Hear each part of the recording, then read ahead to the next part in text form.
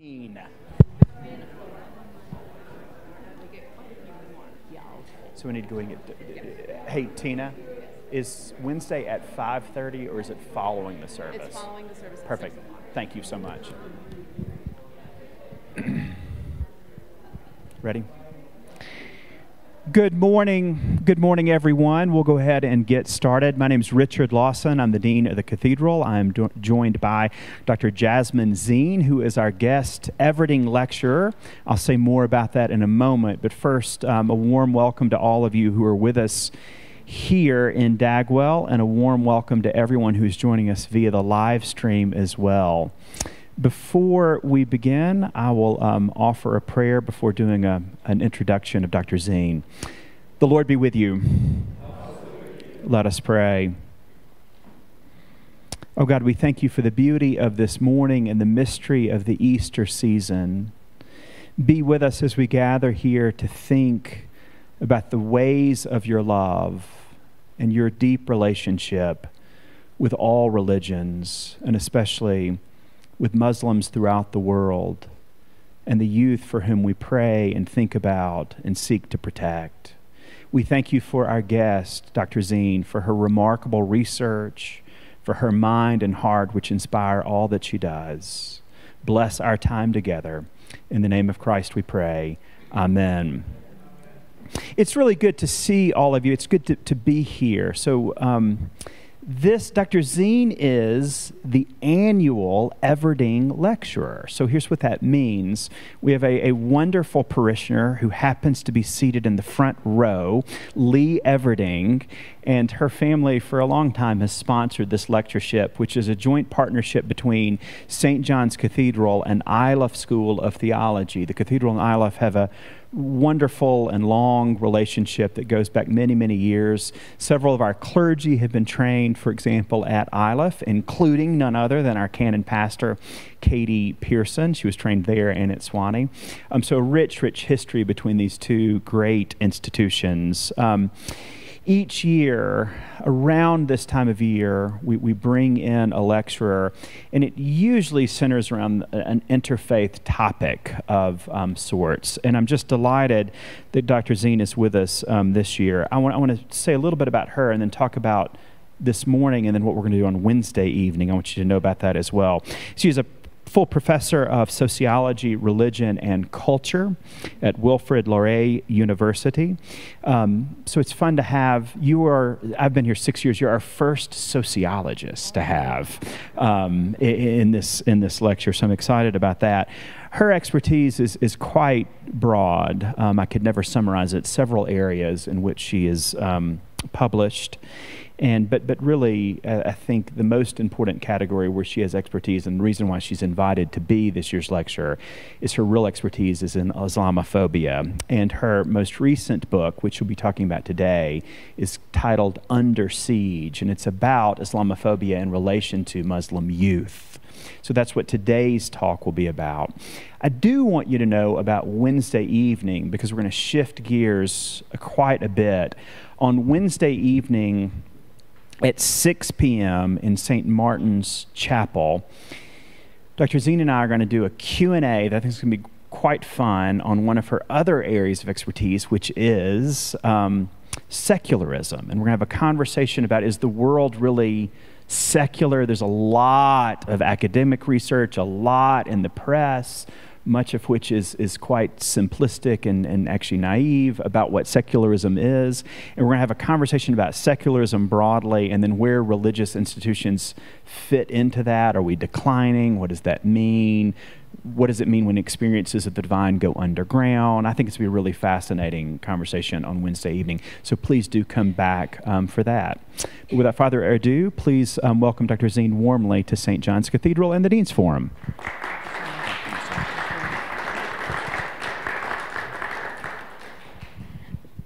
Thank you so much, Dean Lawson, and it's such a pleasure to be here, and I'd like to welcome you with the greeting of peace. Assalamu alaikum.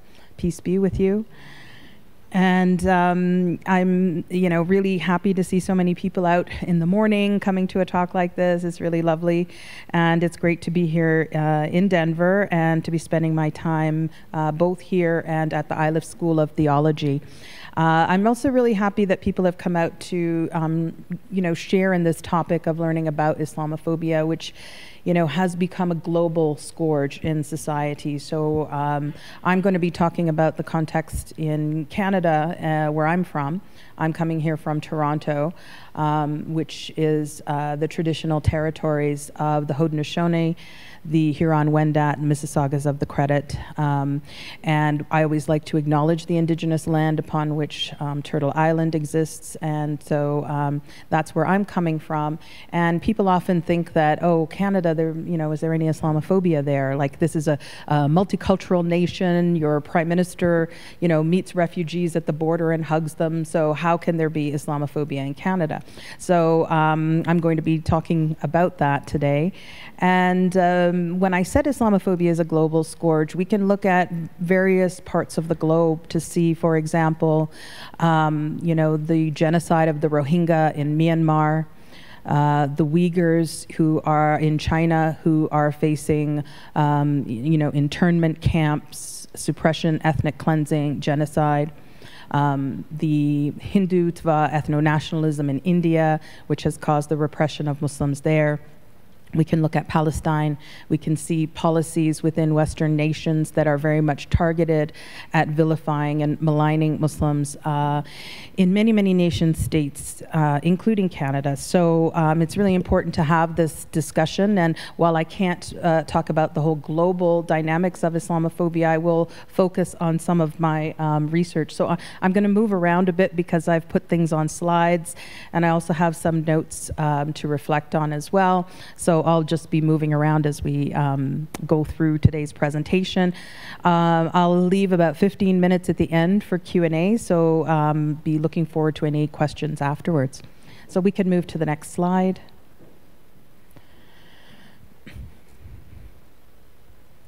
Thank you. So I wanted to start with, actually, as I was thinking about talking about my own research, I was thinking about how innocence has been lost for a lot of Muslim youth. And these were some examples that came to mind. So in the post-9/11 context, Muslim youth have been cast as potential radicals, jihadists, threats to the nation, and many security policies have been targeting them with those biased assumptions in mind. And so there's a couple of examples here, and some of you may be familiar with the first image of this young boy who's been dubbed Ahmed the Clock Boy. Many years ago, he was building a clock. He's very into science. And he took it to his school to show his teacher. He was very happy and excited about having done this. And the teacher thought that he built a bomb. So they called the police. And you can see him there in handcuffs at his school. And you could see actually the image in the middle of what he actually built and was quite excited to show his teacher. But again, this association between Muslims and terrorism means that even children are affected by this. And we see this in Canada by something called the No-Fly Kids List. So we have something called the Passenger Protect Program, so a sort of no-fly list that flags people that might be have names that are potential, terrorists or so on. There's been, scores of children, toddlers even, whose names have been on the no-fly list in Canada. So they call them the No-Fly Kids List. And you can see some of the children there that have been flagged at the border. The one boy in the middle is wearing a Montreal Canadiens hockey shirt because one day he was 10 years old, traveling with his father from Toronto, I think, to Montreal to see his favorite team, hockey team, the Montreal Canadiens, but he got flagged on the no-fly list, so he was not allowed to board the plane or see the game. So a lot of the parents that have been involved have done a lot of advocacy and are trying to change the policies in Canada to make sure that people who are falsely flagged, that they rectify this, and have really called out the fact that this list has been based on a lot of systemic racism and Islamophobia.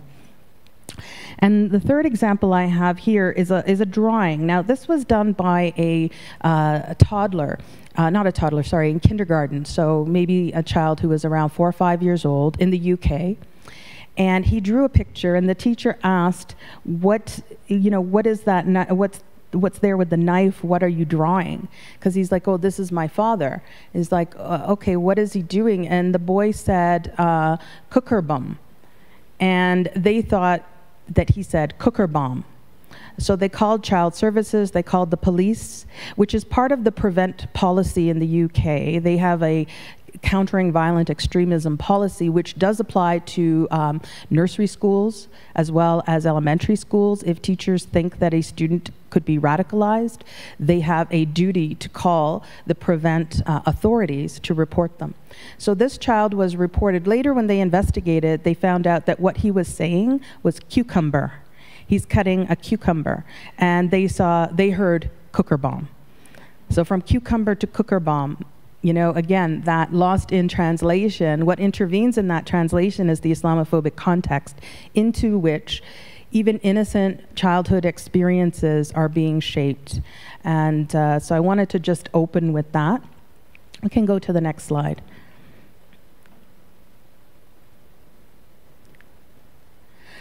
So this is just a cover of my book, Under Siege, Islamophobia and the 9/11 Generation. And I'm often asked why I chose to do this research. And there were 3 primary drivers that motivated me to do this study. And I talk about them in the preface of my book.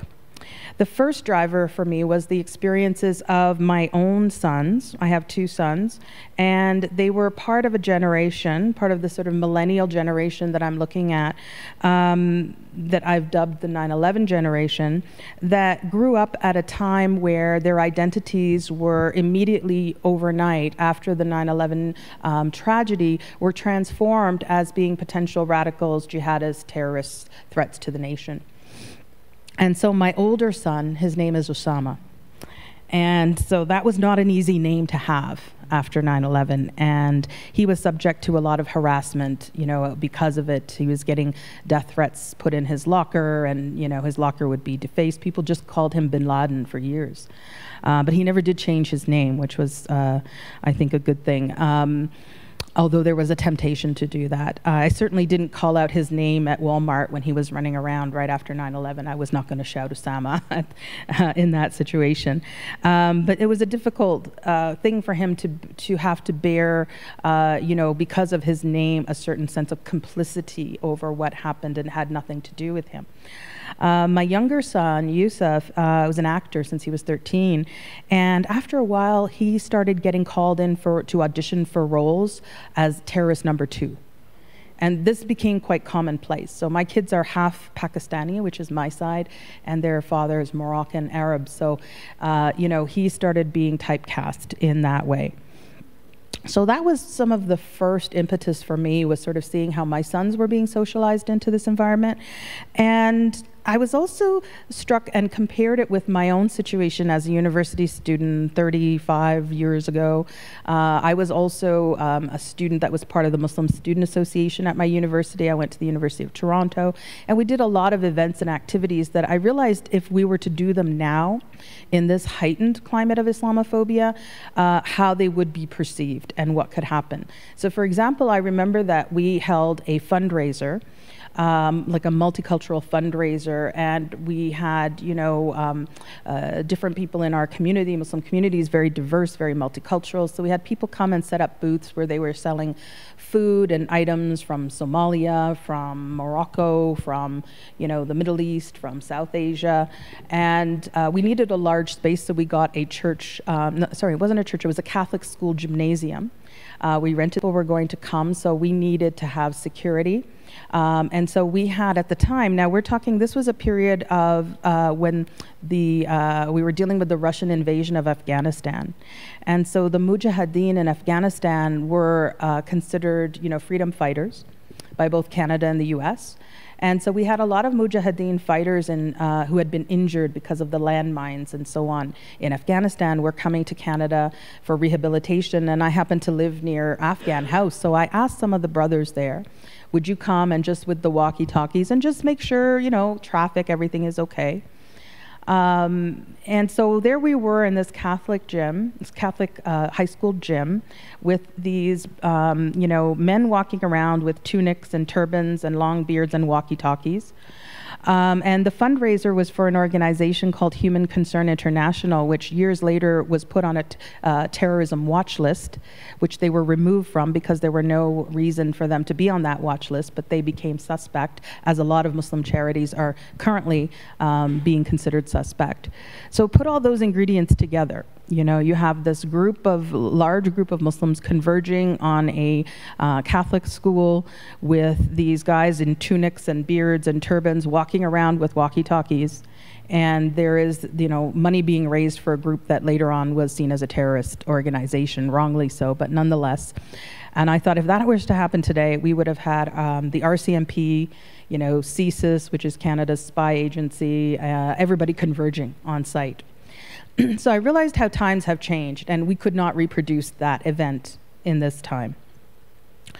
The third impetus for me was actually seeing a student, one of my students, who wanted to join a nonviolent reactionary Islamist group because they were using Islamophobia as a call for followers to adhere to their very narrow worldview, and were calling for the return of a caliphate system for a central religious authority to govern all Muslims. And I was very surprised that this young student, he was an undergraduate student and very involved in social justice, would in any way be interested in joining a group that I felt had a very, problematic and narrow ideological worldview. Not that they promoted violence, but they still had a very narrow worldview. And then I started to see that there was a nexus between Islamophobia and violent forms of Islamism, because many of these groups use Islamophobia as a rallying cry and tell the youth, what a lot of them know is the West doesn't want you. They see you as an enemy. So come on our side and come join us and we'll build a different society. So those were the three drivers for me that made me embark on this study. And I wanted to just share that with you as a kind of preface to the work that I'm going to share now. So we'll go to the next slide.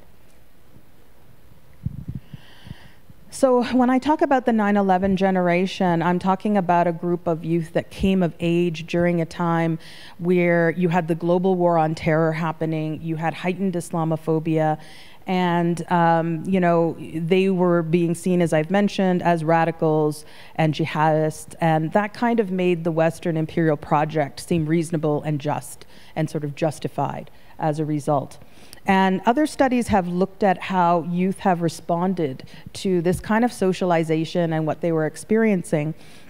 And in another study, 120 Muslim university students, 94% of them agreed or strongly agreed with the statement, "I see a change in the way others view me," since 9/11. And some research in the United States by Zine and Myra talked about how American Muslim youth in the post-9/11 context asserted that living with, accommodating, or resisting surveillance are part of the coming of age experiences of the 9/11 generation. And then a study in Australia found that the Muslim youth there felt the need to tame their Muslimness strategically to erase and conceal their identities. So these are some of the kinds of moves that youth have to make because of the context that they're being seen in. They will try and downplay their identity or not assert it because they don't want to be met with discrimination and with judgment and face bigotry. Next slide, please. So in looking at this study, I went back to some of the work of the African-American scholar W.E.B. Du Bois. And in The Souls of Black Folk, he asks a question: how does it feel to be a problem?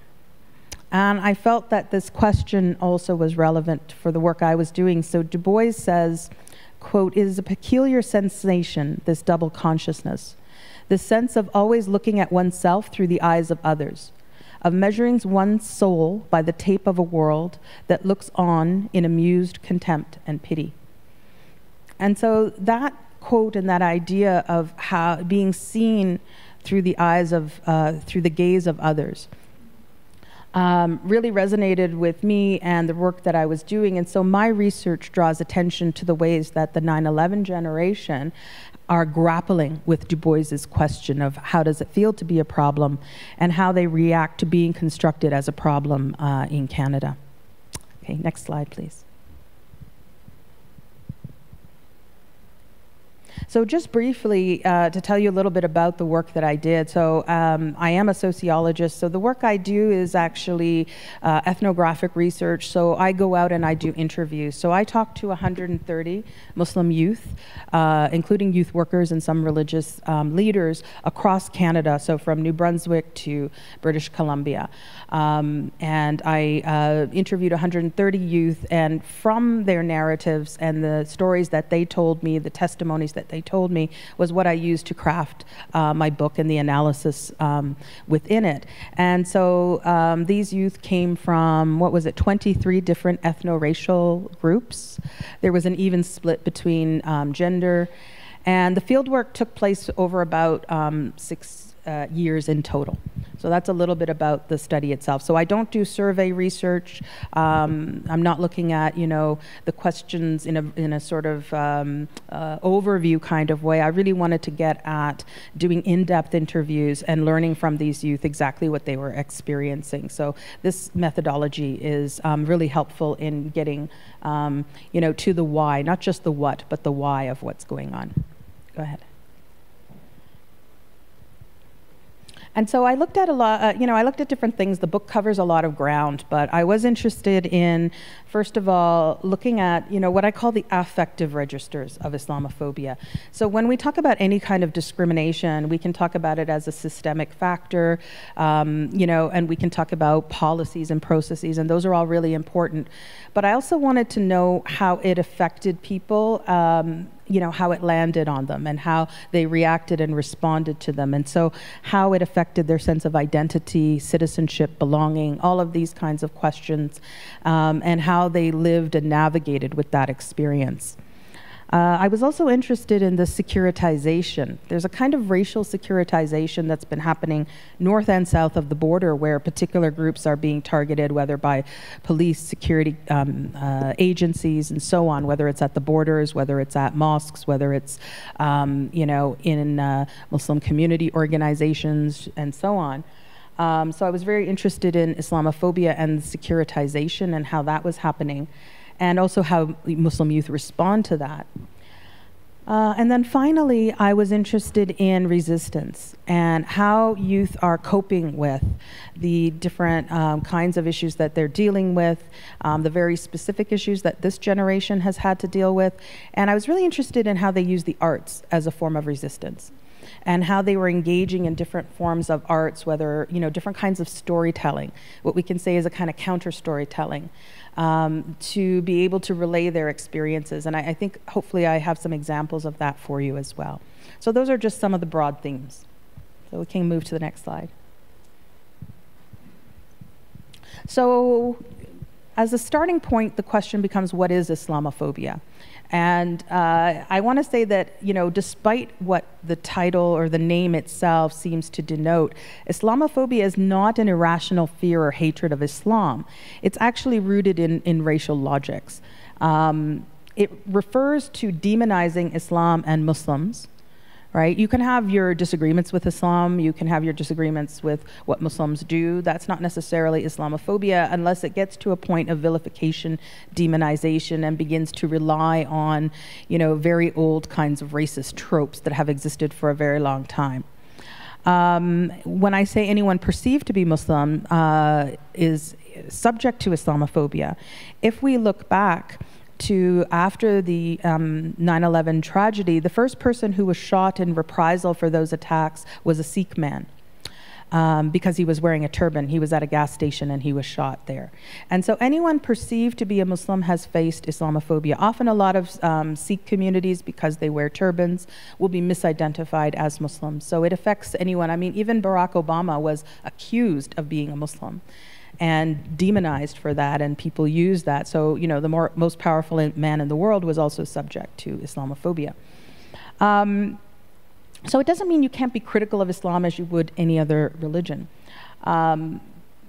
People also talk about anti-Muslim racism, and that is really how that form of discrimination is enacted on Muslims through policies and practices and so on. But you really can't take Islam out of Islamophobia. But anti-Muslim racism is rooted in the racialization of religion. Right? So when religious categories begin to take on racialized elements, or we associate them with racialized elements, that is referred to as the racialization of religion. And that's kind of the bridge between Islamophobia and anti-Muslim racism. And, you know, when we look at Islamophobia, it has a very long genealogy. You know, a lot of people just say, well, don't call it Islamophobia, let's just say anti-Muslim racism. That's just easier and that's more direct.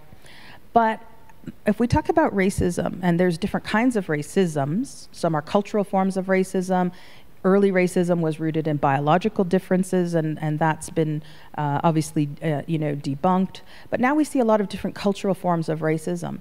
And so definitely Islamophobia is one of those forms, but it actually has its own resonance prior to that, because racism was coterminous with modernity and with the colonial project when racial science came in to effect. But Islamophobia goes back to the early, period when Islam, was being revealed to the Prophet Muhammad. He was subject to all sorts of harassment and attacks, and his followers were also subject to economic sanctions, to all kinds of harassment. So it has a long history and genealogy. We see it going through to the Crusades, through the expulsion of the Moors in Spain, so through the colonial period. So it has a very long history and genealogy. And in my own work, I look at Islamophobia, how Islamophobic hate and bigotry are translated into individual actions that are underwritten by negative ideologies and stereotypes that then find expression in laws and practices. So if we start with, let's say, individual actions, and then you think, okay, well, for example, what's happened in Toronto just last week during Ramadan. We just finished the month of Ramadan. Eid was actually 2 days ago. But last week we had 2 attacks against mosques in my community. One where the Quran was desecrated, and the person who did that then got in their car and tried to run people over in the parking lot as they were leaving the mosque. Because there's a lot more Muslims in mosques during Ramadan, this became a time where some of these attacks were happening. That person was charged with mischief and dangerous driving. And then the next day, another attack happened where someone blocked the entrance to a mosque not far from this one, got out of the car, started banging on people's cars and yelling all kinds of things. We've had a mosque caretaker who was stabbed to death a couple of years ago by someone who was part of a neo-Nazi satanic cult. Many of you may know that we had a terror attack against a mosque in January 29th, 2017, where 6 Muslim men in Quebec were killed, shot dead by a white nationalist. So these are some of the individual kinds of actions of sort of hate crimes and vandalism and all of these kinds of things.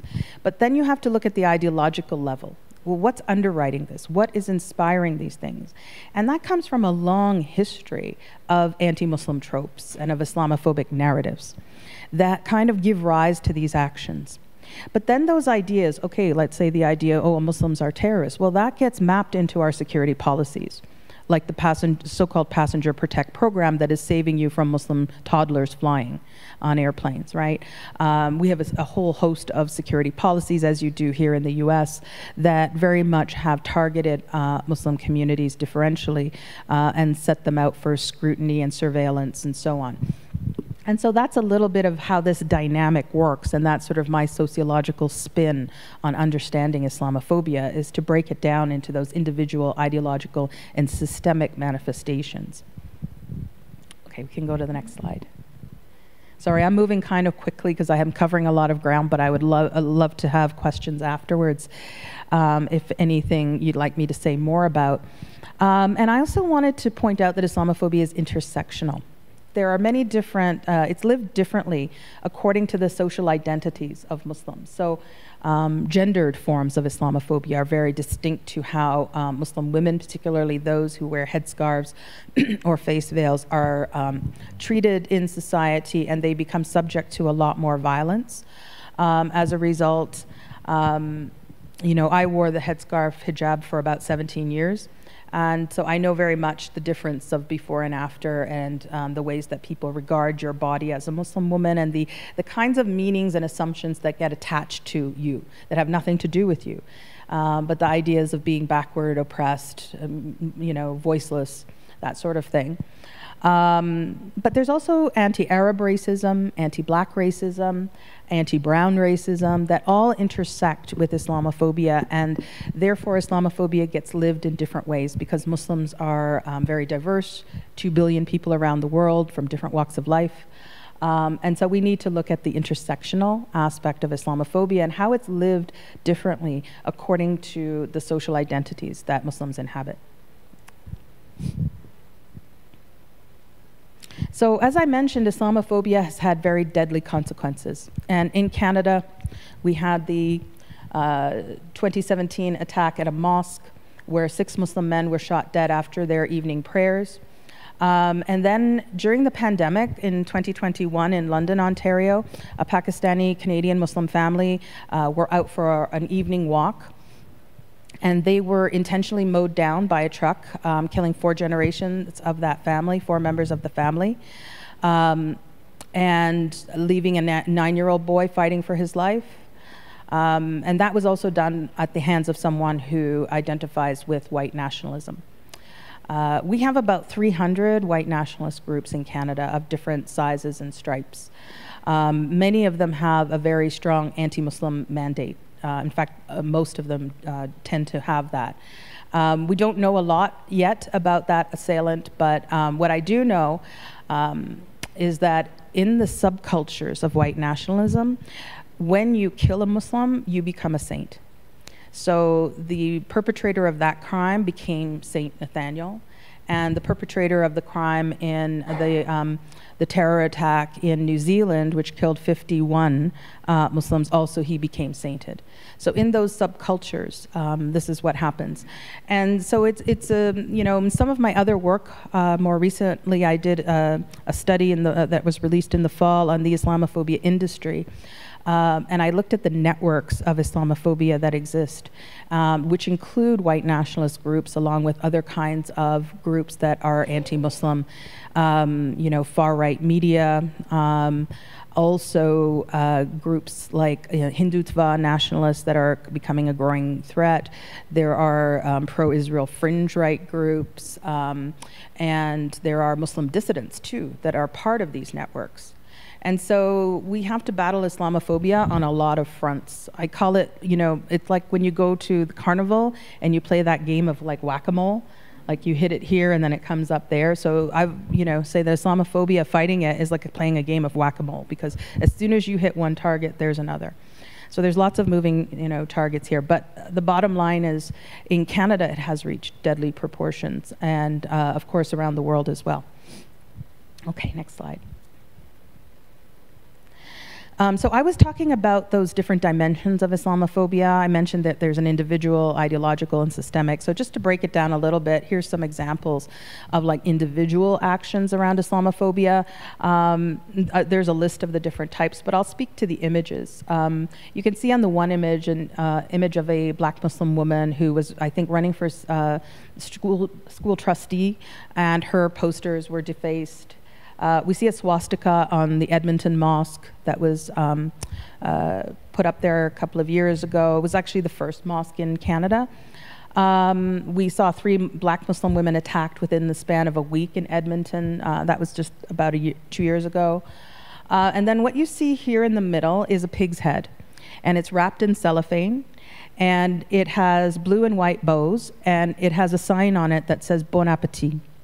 This pig's head, wrapped in the colors of the fleur-de-lis of Quebec, was dropped at the Quebec Mosque where the terror attack happened 1 year before. So this was a sort of a prelude to the violence that was supposed to happen. And as you may know, Muslims don't eat pork, and so putting a pig's head and putting it at the door of a mosque sends a very strong message. The sign "Bon Appetit," and again, this was the same mosque where the terror attack happened a year later. They later did find it was a white nationalist group that was responsible for that action. And you can see it wrapped up in the colors of the Francophone flag in the province of Quebec. So those are some examples of individual actions. We can go to the next slide. So there's a lot of ideologies. This is what I was talking about, the underpinnings of Islamophobia. Where do those ideas come from?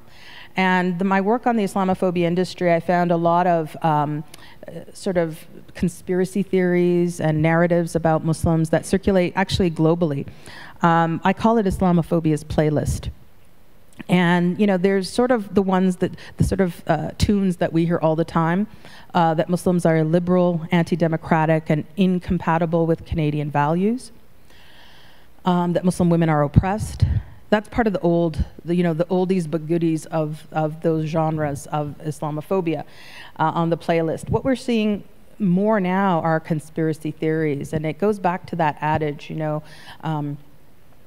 if you tell a lie big enough and keep repeating it, people will eventually come to believe it. And that's actually happening through the proliferation of disinformation campaigns on the internet and social media and so on, and the widespread conspiracy theories. So the biggest one is this notion of the Islamist boogeyman, which is that Muslims have a global conspiracy to take over Western nations by kind of installing ourselves as a Trojan horse that will then, kind of be like the fifth column that comes in, takes over government positions, sets up organizations and institutions for the purpose of, installing Sharia law, what they call creeping Sharia. And so these Muslim invaders are coming in, but are really jihadists and terrorists. And they use something called taqiyya, or deception. That, for example, Muslims will smile and be very friendly, but don't believe them because they actually have a very malicious and nefarious intent that they're hiding. This is part of the narrative that you'll hear. And they will also often weaponize the Quran, take verses out of context to use them to say that, oh, look, this is, a violent faith, and these are pathologically violent people as a result. And then there's also the big conspiracy of demographic replacement. Some of you may have heard of that theory. It goes back to a French Islamophobic writer, Renaud Camus, who talked about how the white race was going to face genocide and other races were going to come and populate Western nations. At the heart of all of these demographic replacement theories are Muslims, basically. And so they're very widely spread across North America, Europe, and actually even in the situations that we see in China, India, and Myanmar. So those are the ideologies. And again, there's this Islamophobia industry that I mentioned that helps support and channel all of these ideas, circulates them within various echo chambers that have now become quite coordinated. And those are just some of the examples of the groups. I'm not going to get too far into it. But there are, what is really unique about Islamophobia is that there is an industry behind its promotion that works 24/7. That has, in the United States, there's a huge amount of funding for the Islamophobia industry. About $1.5 billion circulates between 39 organizations that are dedicated to promoting anti-Muslim campaigns. There was a study done by the Council of American Islamic Relations in 2019 called Hijacked by Hate that looked at, thousands of pages of tax returns and things like that, and we're able to do that money trail. That kind of forensic accounting we can't do in Canada. We don't have access to the same funds, but I do know that some of the key players in the Islamophobia industry in the US are also connecting with players in Canada. So it's a very transnational network. So I'll just move on to the next slide. There's a lot of polls in Canada too that are disturbing in terms of, after, Trump came to power and implemented the Muslim ban as one of his first executive orders, they did a poll in Canada to see, well, what will Canadians think about this? And they found that 1 out of 4 Canadians, about 23%, also favored a ban on Muslim immigration to Canada. And in Quebec, that went up to 32%. And you could see some of the other polls where 57% and 51% of Canadians were very worried about their security in Canada because of the Muslim presence. A lot of them felt that 68% disagreed with having Muslim women wearing religious articles of clothing, particularly the face veil or niqab, during citizenship ceremonies, that they shouldn't be allowed to wear that. That they were symbols of oppression and an anti-woman culture. And a lot of Canadians believe that there's a high level of distrust against Muslims, 52%, and 42% believe that, well, that's really their own fault. So that's just a small sampling of some of the polls in Canada that also tells us about public opinion, and that it isn't just in the far-right echo chambers that we see anti-Muslim sentiment, right? It's really in the mainstream. Okay, next slide. I talk a lot about those extreme examples of Islamophobia, but there's also this liberal Islamophobia, which has to do with how our policies and practices, in Canada, on the one hand, we have multiculturalism, and we have this very celebratory attitude towards minorities, but on the other hand, and Muslims are part of that. There's a lot of celebrating. We have an Islamic History Month and so on, but at the same time, we have policies and practices that very much target the Muslim presence in Canada. So that's something that I talk about as a kind of liberal form of Islamophobia. I think the next slide has some of the policies I'll mention to you, so we can go to the next slide.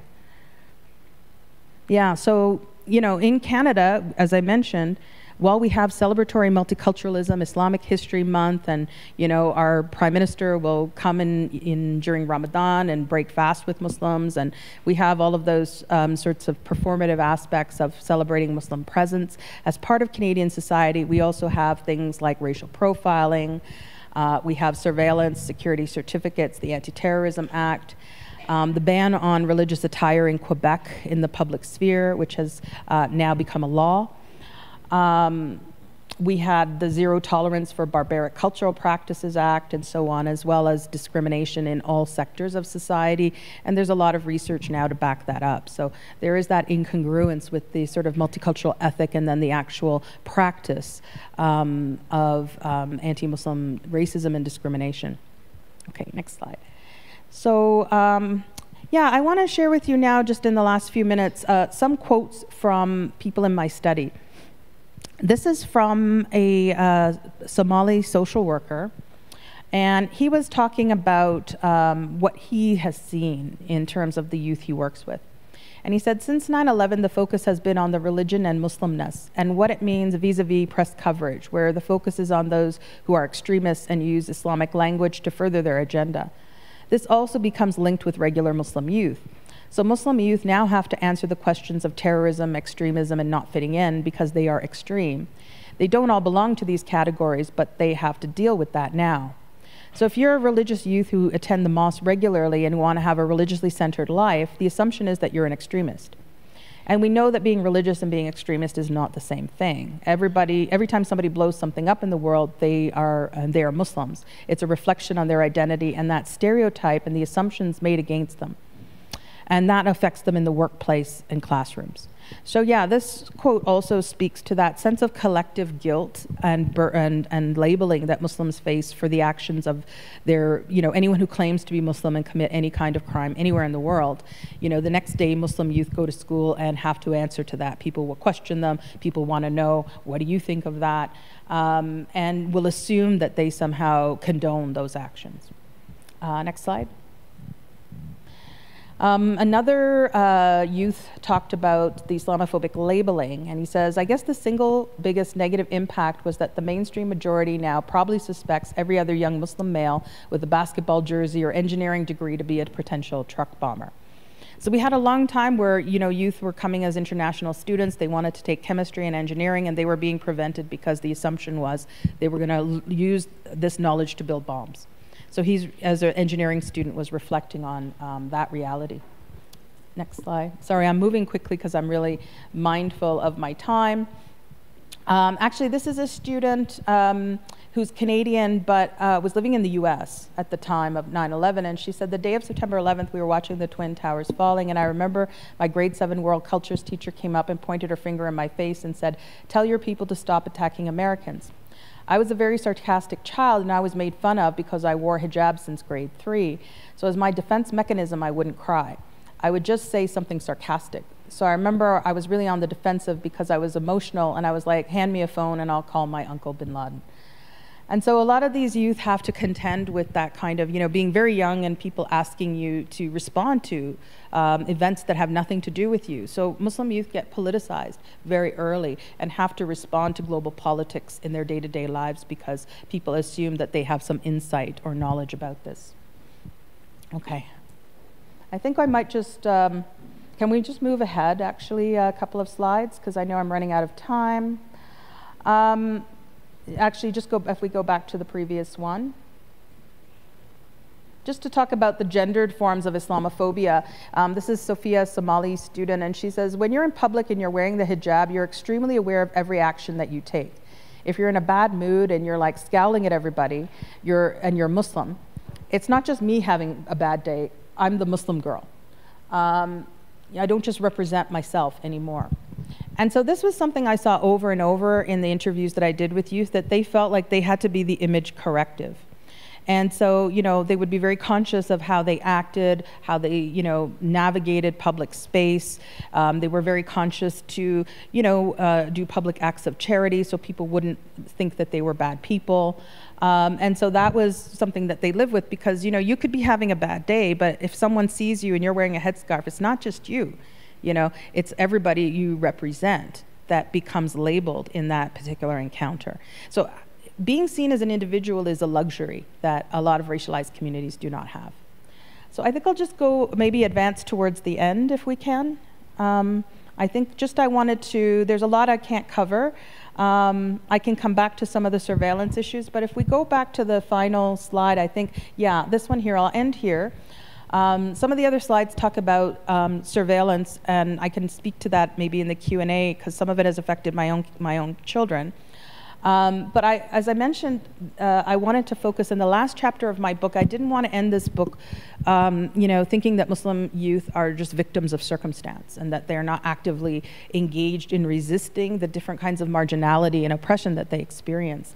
So I was interviewing Muslim cultural producers, artists, storytellers, and so on, and looked at their counter stories as creating this kind of arts-based resistance. So here's an example of a Muslim woman who is a spoken word poet. She was interviewed in the book. On the far end, you see a group called Conflict Relief, and they are an Israeli-Palestinian comedy troupe. One of the founders is Canadian. They actually came together in the UK as part of a theater company, and they go out and do comedy sketches that deal with the Palestine, Israel, and then they go out in the audience and kind of debrief and have discussions with people. So they're using comedy as a way to break down people's defenses and to actually engage conversation. So I thought that was a really interesting way of using theater and the arts. And the middle one, you can't see very clearly, but it's actually a documentary called I Am Rohingya, A Genocide in 4 Acts. And that was a play and documentary that my son did. He met with Rohingya refugee youth in Canada. They wanted to tell their stories. They did it in the form of a 4-act play that looked at the experience of their family in the genocide in Burma, being pushed into boats into the sea and landing in Thailand or Bangladesh, and then making their way to Canada. And so that was another element of storytelling where a lot of these youth want to be able to have the mic, take the stage, and tell their own stories so that it becomes a counter story to the way their lives and identities have been narrated through this climate of Islamophobia. So I think I'll end here so that we have some time for Q&A. Thank you so much.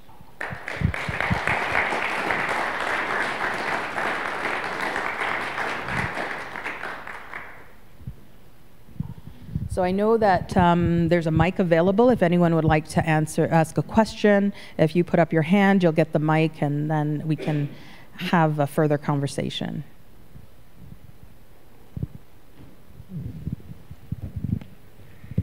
Dr. Zine, could I ask a Israeli-Palestinian question? Mm-hmm. And this is just from an outsider looking in. Back in the early 90s, this was before Yasser Arafat became very ill. Back in that period, there appeared to be a time when there was a marked thaw. It just, in the news and so forth, at least between the Israelis and the Palestinians, that there was a time, maybe 6 months to maybe 2 years, where there appeared to be a thaw in relationships. There was some dialogue. I remember, at least in the news media, that there were high people in the Israeli military that were having dialogue with Palestinian counterparts. Mm-hmm. And there really seemed like there was a short window where there was really some dynamic action, hope that things would change for the better. Could you comment on that? Yeah, I mean, I don't recall the exact window historically that you're talking about, but I think there have been moments where there has been some productive dialogue. Those issues become short-lived. I mean, we're looking at a situation where this isn't a conflict. You have two very unequal sides here, and there's dynamics of power that come into it. So, unfortunately, with the current political situation in Israel and the kind of very, far-right government that's taken over, I don't know if dialogue is going to be, productive. I don't know what the solution is. I don't have an answer for that. I think, unfortunately, we saw quite a lot of violence during Ramadan in Al-Aqsa Mosque, which was people were being beaten, tear gassed, when they went to the mosque to pray in the evening. You saw images of them lying on their prayer mats, face down with their hands, and being beaten by batons. So this is not a recipe for any kind of productive dialogue or action. So it's really unfortunate that this continues and that we're seeing, so much, repression and devastation of people's lives. And so I don't know what the answer. It's one of those perennial issues. But I would like to be hopeful. At the moment, I can't say that I am. That dialogue will be what takes us there. I think the intervention of these youth, and this was, they started this many years ago, was to actually have those productive conversations, or try to. And they themselves came together as Israelis and Palestinians who were all involved interested in comedy, and they all happened to be in the same theater group. And they started having these arguments between them that were very heated.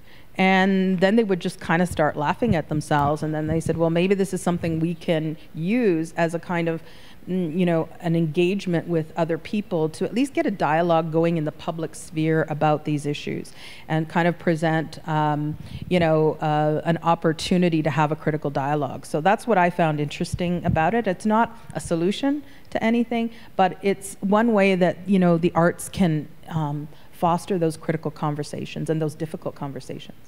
Yeah, thank you. This is a good follow-up, Dr. Zine. Thank you for your talk today. My name is Deacon Jack Karn here at St. John's Cathedral, and I do work with Israeli, Palestinian American youth, with using arts, using dialogue in summer programs in schools. And so I'm just wondering, in terms of our work as a Christian community in addressing Islamophobia, can you speak to ways that we can be constructive in addressing this issue? Thank you so much for that question. I think, and I guess on Wednesday, I'm going to have more of a conversation of some of that interfaith work. I know I've been involved in a lot of international interfaith work. It's mostly been Christian Muslim interfaith. It often hasn't been broader than that. I think there needs to be broader kind of interfaith work. And so I think, having places to have youth engage, because, for me, especially the work I do is on youth, is that, they are the future. They are the hope for the imagining of an alternative future, right? And so I think having them, not carry the biases and prejudices of the past, and move away from the bigotry they may hear at the dinner table or among their friends, or at gatherings and so on, and to learn to think critically about these issues. And I think from a faith perspective, what's important is that we focus on those elements of our faith that all talk about peace and grace. And the Quran says, like, we have been created as nations and tribes so that you may know one another. And so there is that element of the diversity is there. It's not meant to be adversity. It's meant to be a celebration. We see that diversity in everything that God has created. And it's meant to be synergetic and harmonious. But with humans, that becomes a difficult proposition because of all the ways that our differences become hierarchized, become mapped into systems of oppression, become historically constituted. So every encounter that you have, brings that history with it. Right. And so I think it's great that you're, having those opportunities. And I think the arts can be a wonderful way to convey that. And I think that, having youth do this kind of positive cultural production is what resonates with people. It's the kind of message that people will go away, and it's like spoken word poetry. I use a lot in my classes with teaching, not that I perform it, but I show really wonderful artists, because in 2-3 minutes, they can say what it will take me 3 hours to lecture. And they will remember that because they experience it at a visceral level, at a spirit level.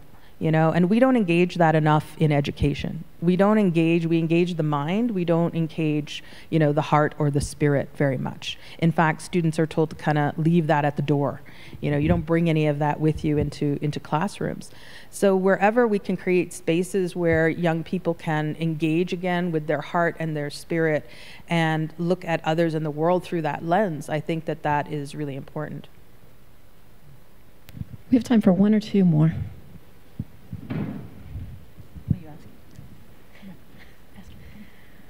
Okay, I'll try to ask my question. One of the things that made me think of sitting here in an Episcopal church is, are there any religious organizations or institutions in Canada that are instrumental in assisting the Muslim community? For example, in America, you could say that the Episcopal Church has been involved with racism and reparations for Black Americans. That's a really good question. Thank you. It's interesting. Most of the interfaith work I've done has not been in Canada. It's been through the World Council of Churches. The last gathering I went to was in Nairobi. I've done stuff with work with Peace for Life and with an organization in New York that takes an interfaith group to Pakistan. And I went as one of the speakers. We went on kind of a speaking tour, and they brought people there, I guess, just to introduce them to the culture and people. So I've seen those kinds of interventions. I know that there is interfaith council in Canada, but it's more at the level of religious leaders. So like the imams and the pastors and priests and rabbis and everybody have that interfaith council. I know that there are women's groups. There's Shalom Salam, which is a group of Muslim and Jewish women. And I was part of a group called the Muslim Christian Feminist Alliance for a World Without Empire, which is a long title. We called it just MICFA. And we were scholars, and some were Christian, some of us were Muslim, and we came together, Canadian, US, European, to try and have some interventions around this idea of what we talked about as revolutionary spirituality, and how we can leverage spirituality as a way to challenge oppression. And I think that's something that all traditions can do, and have the resources within those traditions to do that. I think all religions talk about challenging oppression, not creating it, but challenging it. But unfortunately, all religions also create oppression, and so that becomes the bind. But I think there's been some interventions, not necessarily faith-based, but for example, when a lot of Muslim women were being targeted, they started on some campuses programs where you would be escorted places. If you're a Muslim woman and you were, visually marked as Muslim, you could call and people would escort you to places so that you weren't alone. So that kind of accompaniment They have sort of the solidarity, wear hijab day kind of thing, which I don't know how much I think that's useful, because I don't think you can wear a hijab for one day and know what it's like to be a Muslim woman. So I like to see more meaningful kinds of connections, but those are the only ones I know about in terms of the interfaith. I think there's a lot of interfaith work that's done, but it's more by religious leaders than communities. But they do also have the open doors.